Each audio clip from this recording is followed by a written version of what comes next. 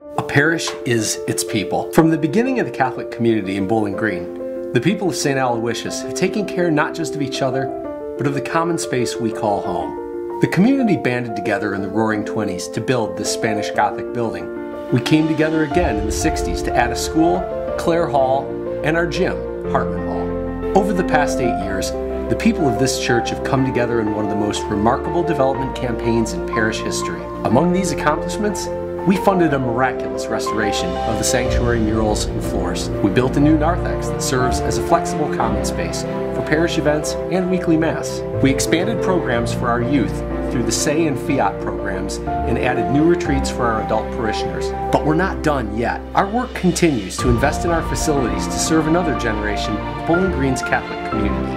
Work remains in our church. From the wood ceiling of the nave, whose artistic details have been lost to aging, to our floors, which could use the first refinishing in several decades, to the pews in which we worship and the kneelers from which we pray. And finally, the former cry room, which we hope to convert to a more modern sacristy and audiovisual room to broadcast Mass to the narthex and eventually to our shut-ins through internet streaming. We use Clare Hall today in ways for which it was never designed. It's functionally inaccessible for parishioners using wheelchairs. The second floor spaces, designed as bedrooms, aren't suited to the needs of our parish and school today. The kitchen facilities, sufficient for the use of a community of sisters, don't match with our needs of cooking for larger groups. Routine needs, keeping up with maintenance on our roofs, updating gutters and downspouts, re-siding the preschool, are all part of the responsible stewardship of what we have. There are good problems too. Some masses and events are so full that finding parking is an issue. How can we better manage the parking we have